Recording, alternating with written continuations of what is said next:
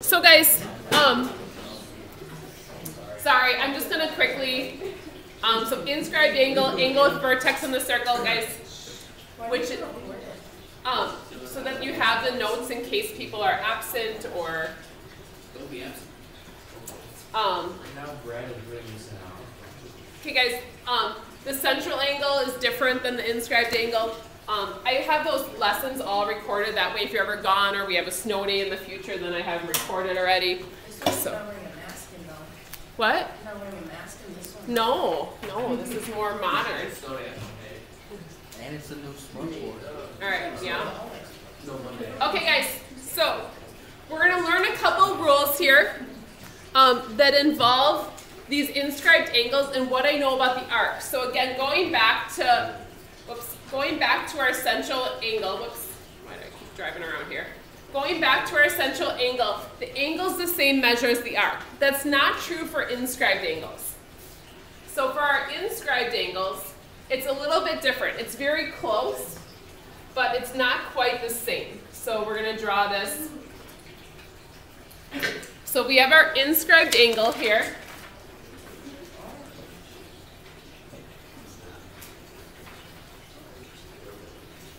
So I'm going to call this angle 1 up here. Now if this were a central angle, angle 1 would be the same as the arc AB. But it's not going to be the same. It's going to be half of that arc. So the measure of angle 1 is half of arc AB.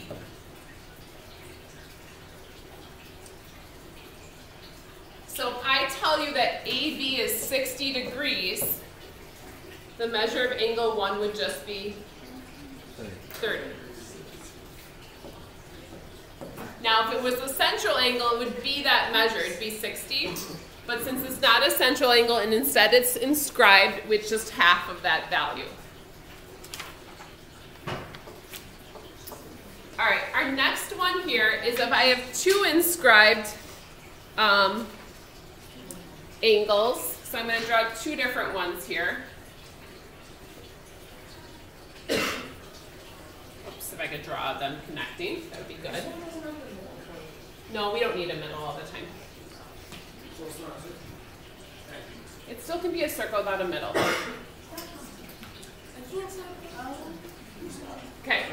So what I did here, guys, is I drew two inscribed angles. So I used different colors so you could tell there were two different angles and not just kind of craziness going on here. So I'm going to call this angle 2.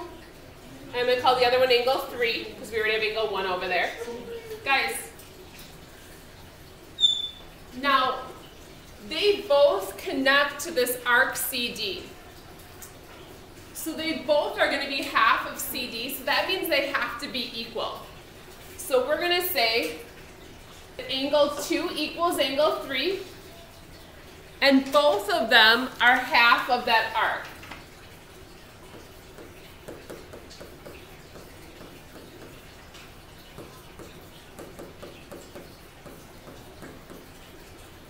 But they're going to be equal to each other because they touch the same arc.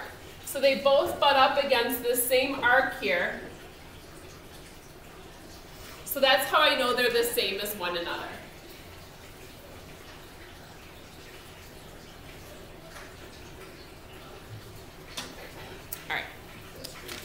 So when you guys are ready, flip the page over here.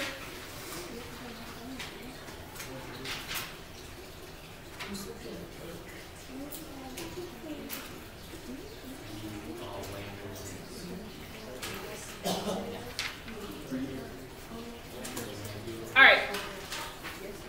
So it says an inscribed triangle with the diameter as an edge must be, and so I'm going to draw this.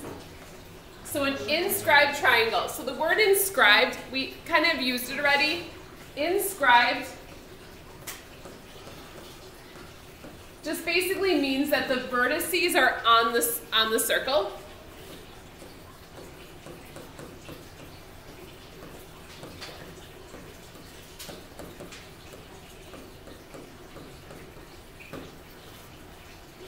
So if I draw a triangle with one of the diameter is the edge. I'm just going to draw a triangle, and you guys can draw whatever triangle you want. It doesn't have to look exactly like mine, but it's got to be inscribed. So that means the vertices have to be on the edge. What you're going to notice is any triangle we draw like this is always going to be the same type of triangle. What do all of our triangles have in common, regardless of how you guys drew this? It's not going to be equilateral. Isosceles. Not going to be isosceles necessarily, because A triangle. okay, so guys, take Right triangle. how do you know it's right? Because of the triangle. Okay, so hopefully yours does look like a right triangle, and I'm going to try to explain why it has to be a right triangle. It must be a right triangle because if this is my inscribed angle, what is this arc going to be if the side is a diameter here? 90. Wait, No. 180. No. It's going to be 180 degrees over here, which means this has to be 90. That has to be 180 degrees if we're using the diameter as one of the sides. So regardless of what your triangle looks like, they should all be right triangles. Yes, it's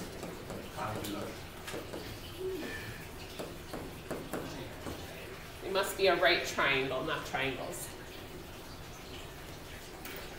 So that's really important to point out. We'll use that quite a bit. The next one says an inscribed quadrilateral. So we're going to draw a four-sided shape that's inside of this. And again, inscribed means all the vertices are on the circle.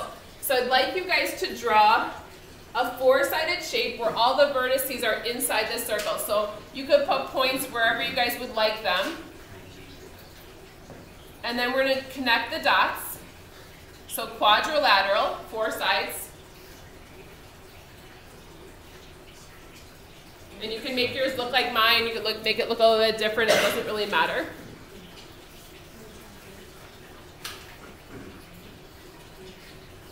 I made mine a square.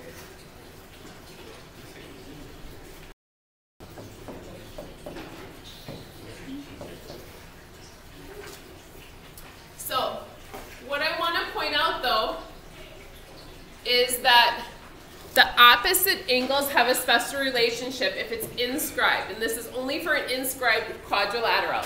That if I look at angle B, the arc that goes with angle B would be across from it. So let me show you guys that. So I'm going to use this color here. So angle B's arc would be here. But then angle D's arc would be on the opposite end of that. This would be angle D's arc. So together they should add up to 360 altogether. So what does that mean about the angles? What are they going to add up to? 360. So if the two arcs add up to 360, the angles are going to add up to what? 180. So the opposite angles are going to be supplementary.